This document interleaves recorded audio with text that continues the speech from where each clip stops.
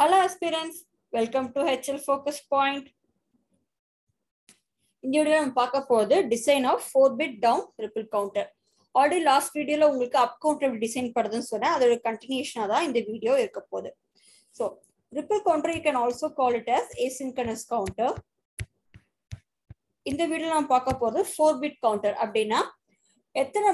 Number of states count we can call that number of states that a counter can count is has modulus. So modulus given by this formula. And the formula ரொம்ப important. அடிக்கடி MCQ competitive exams இந்த formula use பண்ண உங்களுக்கு நிறைய chances இருக்கு.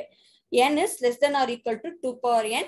Capital N வந்து modulus represent பண்ணுது. Small n வந்து number of flip flops represent பண்ணுது. So 4 bit னால நான் 4 flip flop யூஸ் பண்ணுவேன். அப்ப number of states என்ன வரும் 2 power 4 16. So 16 states total இந்த counter வந்து எனக்கு count பண்ணி கொடுக்கும். அது வந்து எங்க இருக்குன்னா so we also call this counter as MOD-16 counter. So 16 states count பண்றதால I can also call this as MOD-16 counter.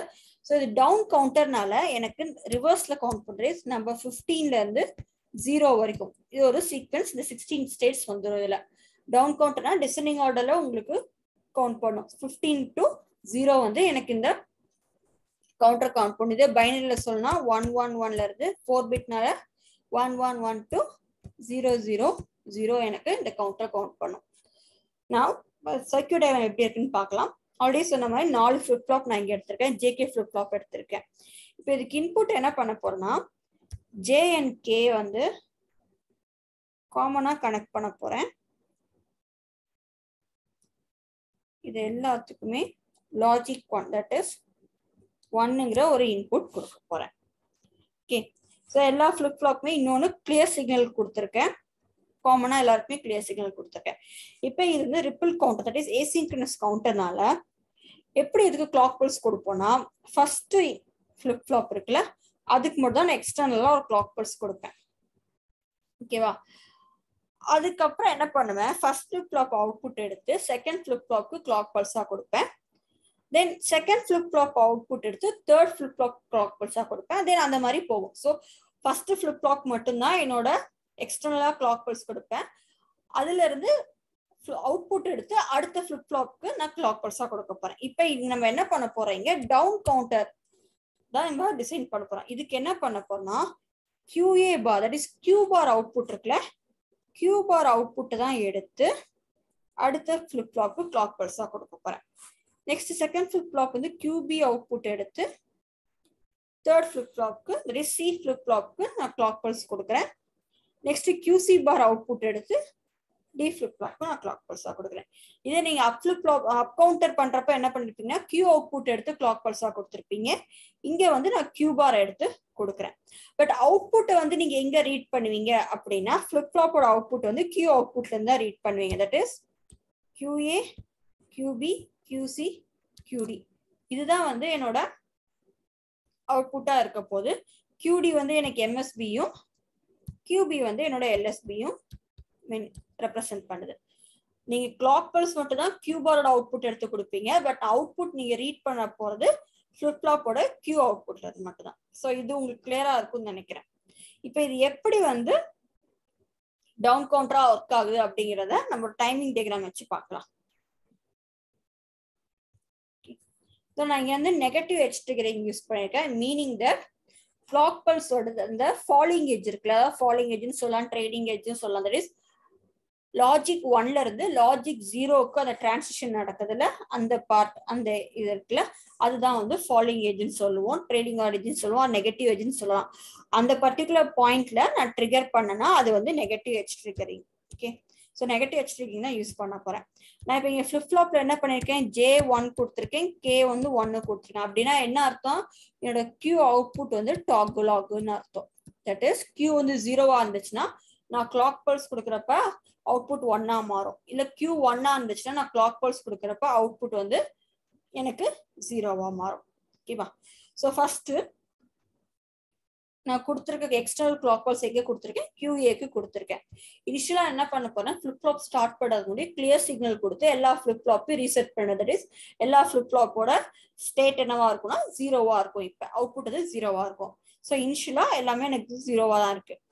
So QA வந்து ஜீரோவா இருக்கும் அன்டில் எனக்கு ஒரு கிளாக் பல்ஸ் கிடைக்கிறப்ப. கிளாக் பல்ஸ் என்ன இந்த பாயிண்ட்ல வருது, அப்ப என்ன ஆகும், 0 டாகுல் ஆகி எனக்கு 1 மாறும். அடுத்த கிளாக் பல்ஸ் வரப்ப அகைன் 1 டாகுல் ஆகி 0 ஆகும். அடுத்த கிளாக் பல்ஸ்க்கு அகைன் 0ல இருந்து 1க்கு போகும், 1ல இருந்து 0. நெக்ஸ்ட் கிளாக் பல்ஸ்க்கு இந்த மாதிரி it will keep on டாகுலிங். Clock pulse கொடுக்க உங்க அவுட்புட் டாகுல் ஆகிட்டே வரும். ஸோ நம்ம 16 ஸ்டேட்ஸ் இருக்கிறதுனால நான் உங்களுக்கு 16மே இங்கே காமிச்சிடுறேன். அப்போ நமக்கு கவுண்டிங் கரெக்டாக இருக்கும். 15 to 0 கவுண்ட் ஆகுதான்னு செக் பண்ணிக்கலாம். ஓகே, இப்போ QAவோட அவுட்புட் வந்துருச்சு. இப்போ next flip flop B flip flop போறேன். B ஃபிளிப் ஃப்ளாப்க்கு கிளாக் பல்ஸா எதை கொடுக்குறோம், QA பாரா கொடுக்குறோம். நல்லா ஞாபகம் வச்சுக்கோங்க, QA நம்ம கொடுக்கல, QA பாரா கொடுக்குறோம். ஸோ QA பார் எப்படி இருக்குன்னு பார்க்கலாம். அப்போ QA பாருங்கிறது QAவோட காம்ப்ளிமெண்ட். அப்போ QA இங்கே 0வா இருக்குன்னா ஃபர்ஸ்ட் கிளாக் பல்ஸ்ல QA பார் வந்து 1ஆ இருக்கும். அடுத்து செகண்ட் கிளாக் பல்ஸ்ல QA 1ஆ இருந்துச்சுன்னா QA பார் வந்து 0வா இருக்கும். ஸோ நான் QA பாரை இங்க வரைஞ்சிடுறேன். QAவை அப்படியே காம்ப்ளிமெண்ட் பண்ணி எழுதுறேன். 0வா இருக்கிறத 1ஆ வரைகிறேன், 1ஆ இருக்கிறத 0வா இருக்கிறேன்.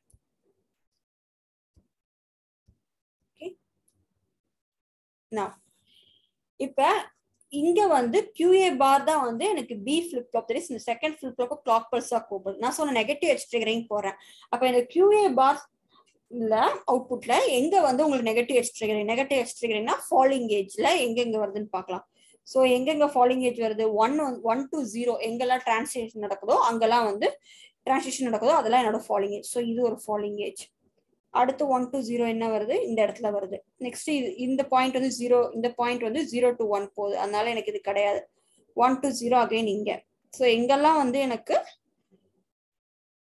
ஃபாலிங் ஏஜ் இருக்கோ அங்கெல்லாம் வந்து நான் ட்ரிகர் பண்ண போறேன். ஸோ இப்போ QB ஓட அவுட்புட் எப்படி இருக்குன்னு பார்க்கலாம். ஸோ இனிஷியலா QB வந்து எனக்கு 0வா இருக்கு அன்டில் அதுக்கு ஒரு கிளாக் பல்ஸ் எங்க வருதுன்னா இந்த பாயிண்ட்ல QA பார் தான் எனக்கு QBக்கு கிளாக் பல்ஸ். இப்போ 0ல இருந்து எனக்கு 1 ட்ரிகர் ஆகுது. It will remain in 1 until next clock pulse. Next clock pulse 1ல இருந்து 0க்கு போகுது, டாகுல் ஆகுது. நெக்ஸ்ட் 0ல இருந்து 0ல ரிமைன் ஆகும். அடுத்த கிளாக் பல்ஸ் வரப்ப 0ல இருந்து 1க்கு டாகுல் ஆகும். நெக்ஸ்ட் இந்த மாதிரி அடுத்து ஒவ்வொரு கிளாக் பல்ஸ் வரப்ப என்னோட QB அவுட்புட் டாகுல் ஆயிட்டே இருக்கும். ஓகேவா? ஸோ இது என்னோட QB அவுட்புட். இப்போ next QC, that is C flip ஃப்ளாப்க்கு நான் கிளாக் பல்ஸா கொடுக்க போது QB பார். இப்போ QB பார் என்னன்னு பார்க்கலாம். QB பார் வந்து QBயோட காம்ப்ளிமெண்ட். அப்போ எங்கெல்லாம் 0 இருக்கோ அங்கெல்லாம் 1ஆ மாத்துறேன், 1ஆ இருக்கிற இடத்தெல்லாம் நான் 0வா மாத்துறேன். ஓகேவா?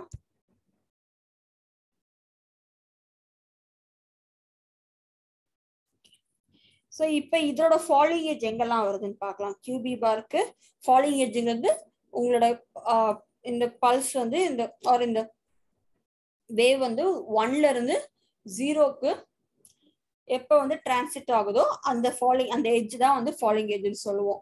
ஸோ எனக்கு இங்கெல்லாம் 1 to 0 டிரான்சிஷன் நடக்குதோ அதெல்லாம் வந்து நான் ஃபாலிங் ஏஜா எடுத்துக்கிறேன். ஸோ இப்போ இந்த QB பார் தான் C ஃபிளிப் ஃப்ளாப்க்கு நான் கிளாக் பல்ஸா கொடுக்குறேன். இப்போ QC அவுட்புட் என்னவா இருக்குன்னு பார்க்கலாம். ஸோ QC இனிஷியலா 0வா இருக்கு. தென் clock pulse first clock பல்ஸா QB பாருக்கு QCக்கு ஃபர்ஸ்ட் கிளாக் பல்ஸ் வரப்ப 0 டாகுல் ஆகி 1 ஆகுது. அடுத்த கிளாக் பல்ஸ் வரைக்கும் 1ல ரிமைன் ஆகும். அடுத்த கிளாக் பல்ஸ் வரப்ப அகைன் 0 டாகுல் ஆகி நெக்ஸ்ட் கிளாக் பல்ஸ் வரப்ப அகைன் டாகுல் ஆகி 1க்கு போகும். ஸோ இந்த ப்ராசஸ் அப்படியே கண்டினியூ ஆகிட்டு இருக்கும். ஓகே, நெக்ஸ்ட் இப்போ QC பாருங்கிறது QCயோட complement. So first 1 0 again 1 அடுத்து 0 1 0. இப்போ இந்த QC பார் தான் வந்து நான் என்ன பண்றேன், லாஸ்ட் QDக்கு D ஃபிளிப் ஃப்ளாப்க்கு நான் வந்து கிளாக் பல்ஸா கொடுப்பேன். ஸோ QC பார்ல எங்கெங்கெல்லாம் ஃபாலிங் ஏஜ் இருக்குன்னு நான் இங்க மென்ஷன் பண்ணிடுறேன் உங்களுக்கு. இதெல்லாம் தான் என்னோட ஃபாலிங் ஏஜ். ஸோ இனிஷியலாக QD வந்து 0வா இருக்கு. ஃபர்ஸ்ட் அதோட clock pulse QC bar trigger ஆகிறப்ப QD trigger ஆகிறப்ப it will டாகுல் to 1. Next clock pulse வரப்ப அகைன் 0க்கு டாகுல் ஆகி அடுத்த கிளாக் பல்ஸ் வரப்ப அகைன் டாகுல் ஆகி 1 மாறும். ஓகே, ஸோ இதெல்லாம் டைமிங் டைம். இப்போ நமக்கு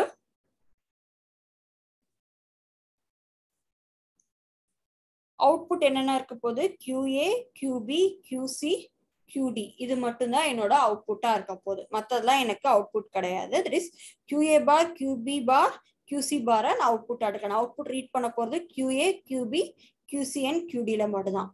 ஸோ மற்றது வந்து நான் எரேஸ் பண்ணிடுறேன். இப்போ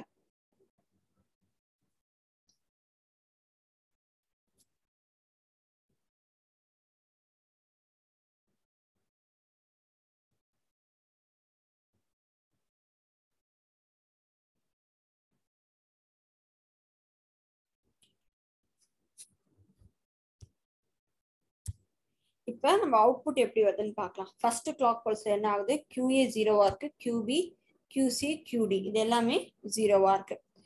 செகண்ட் கிளாக் பல்ஸ்ல என்ன ஆகுதுன்னு பாருங்க. QA 1, QB 1, QC 1, QD 1. Third clock பல்ஸ்ல QA 0வா இருக்கு, QB 1ஆ இருக்கு, QC 1, QD 1. அதே மாதிரி ஃபோர்த் கிளாக் பல்ஸ்ல பார்த்தீங்கன்னா 1, 0, 1, 1. Fifth clock பல்ஸ்ல 0, 0, 1, 1. இந்த மாதிரி நான் எழுதிடுறேன் எல்லாத்துக்கும். Sixth clock பல்ஸ்ல I have 1, 1, 1. 0, 1, 0, 1. 1, 0, 0, 1. 0, 0, 0, 1. Next 10th clock pulse la எனக்கு 1, sorry this is 1, 1, 0, 0, 1, 1, 0, 0, 1.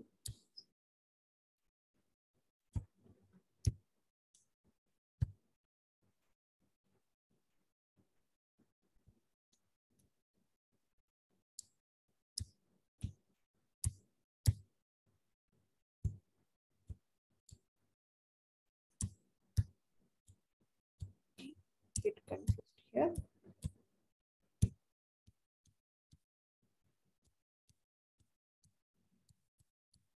ஓகேவா? ஸோ ஃபர்ஸ்ட் கிளாக் பல்ஸ்ல பார்த்தீங்கன்னா நான் QD தான் வந்து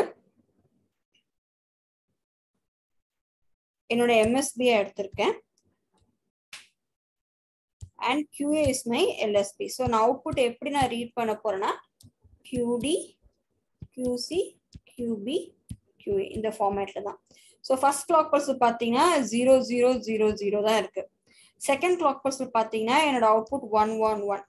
தேர்ட் கிளாக் பல்ஸ்ல பார்த்தீங்கன்னா 1, 1, 1, 0. Fourth clock பல்ஸ்ல 1, 1, 0, 1. Fifth clock பல்ஸ்ல 1, 1, 0, 0. So பார்த்தீங்கன்னா ஃபர்ஸ்ட் 0வா இருக்கு starting. But second clock pulse என்ன ஆகுதுன்னு பாருங்க. 15, இது 14, இது 13, இது 12. அப்படியே கண்டினியூ ஆகி கடைசியா இருக்கிறதுல 0, 0, 0. ஸோ 15ல இருந்து 0 வரைக்கும் டவுன்ல உங்களுக்கு இங்க கவுண்ட் ஆகுது. ஸோ அது கவுண்ட் ஆகிறதுக்கு உங்களுக்கு டோட்டலா 16 ஸ்டேட்ஸ் தேவைப்படுது. ஸோ திஸ் இஸ் ஹவ் இந்த 4-bit down counter are down triple counter works. So இது டேபிள ரெப்ரசென்ட் பண்ணும்போது இனிஷியலா ஃபர்ஸ்ட் கிளாக் பல்ஸ்ல உங்களுக்கு 0, 0, 0 இருக்கும். செகண்ட் கிளாக் பல்ஸ் கொடுக்க ஆரம்பிக்கிறப்ப உங்களுக்கு 1, 1, 1 வரும். அடுத்த தேர்ட் கிளாக் பல்ஸ்ல 1, 1, 0. அடுத்த கிளாக் பல்ஸ்ல 1, 1, 0, 1 வரும். Next clock பல்ஸ்ல 1, 1, 0, 0.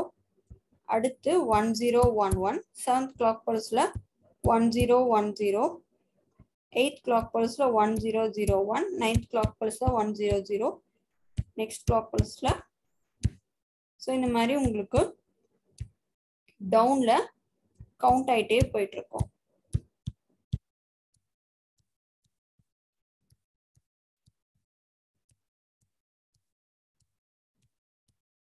அகைன் நீங்க ஆரம்பிச்சது ஸ்டேட்டுக்கு வந்துடும். ஸோ ஃப்ரம் 2 to 17 உங்களுக்கு டோட்டலா 16 ஸ்டேட்ஸ் எடுத்திருக்குது இந்த கவுண்டர் கவுண்ட் பண்றது ஃப்ரம் 15 to 0. ஸோ நம்ம இப்போ என்ன பண்ணோம், நெகட்டிவ் எட்ஜ் ட்ரிகரிங் யூஸ் பண்ணோம். நெகட்டிவ் எட்ஜ் ட்ரிகரிங் யூஸ் பண்ணிட்டு Q பார் அவுட்புட்டை வந்து கிளாக் பல்ஸா கொடுத்தோம். கரெக்டா? இப்ப நீங்க இதே சர்க்கியூட்டை அதே Q பார் அவுட்புட்டை கிளாக் பல்ஸா கொடுக்குறீங்க. பட் நீங்க என்ன பண்ண போறீங்க? பாசிட்டிவ் எட்ஜ் ட்ரிகரிங் யூஸ் பண்ண போறோம். பாசிட்டிவ் எட்ஜ் ட்ரிகரிங் இதே சர்க்கியூட்ல எந்த சேஞ்சஸுமே இல்லை. அதே சர்க்கியூட்டை கொடுக்க போறீங்க. ஒன்லி சேஞ்சஸ் நீங்க பண்ண போது பாசிட்டிவ் எட்ஜ் ட்ரிகரிங். அப்படி பண்ணீங்கன்னா this circuit will work as an up counter. இதை வந்து நீங்க ட்ரை பண்ணி பாருங்க. டைமிங் டயக்ராம் உங்களுக்கு ஆன்சர் வருதான்ட்டு எனக்கு ப்ளீஸ் கமெண்ட் செக்ஷன்ல மென்ஷன் பண்ணுங்க. So in short to summarise, இப்போ நான் நெகட்டிவ் எட்ஜ் ட்ரிகரிங் யூஸ் பண்றப்ப Q அவுட்புட்டை கிளாக் பல்ஸா கொடுத்தேன்னா அது வந்து அப் கவுண்டரா வந்து work out, that circuit will act. இதே Q பார் அவுட்புட்டை கிளாக் பல்ஸா கொடுத்தேன்னா அந்த சர்க்கியூட் வந்து டவுன் கவுண்டரா ஒர்க் ஆகும். இதே பாசிட்டிவ் எட்ஜ் ட்ரிகரிங் பண்றப்ப Q அவுட்புட்டை கிளாக் பல்ஸா கொடுத்தா அந்த சர்க்கியூட் வந்து டவுன் கவுண்டராகவும், Q பார் அவுட்புட்டை கிளாக் பல்ஸா கொடுத்தா அந்த சர்க்கியூட் வந்து அப் கவுண்டராகவும் ஒர்க் ஆகும். ஸோ இந்த பாயிண்ட் ஞாபகம் வச்சுக்கோங்க. இது வந்து உங்களுக்கு MCQ கொஸ்டின்ல கேட்கவும் சான்ஸ் இருக்கு. ஏதாவது டவுட்ஸ் இருந்தா ப்ளீஸ் கமெண்ட் செக்ஷன்ல ஷேர் பண்ணுங்க.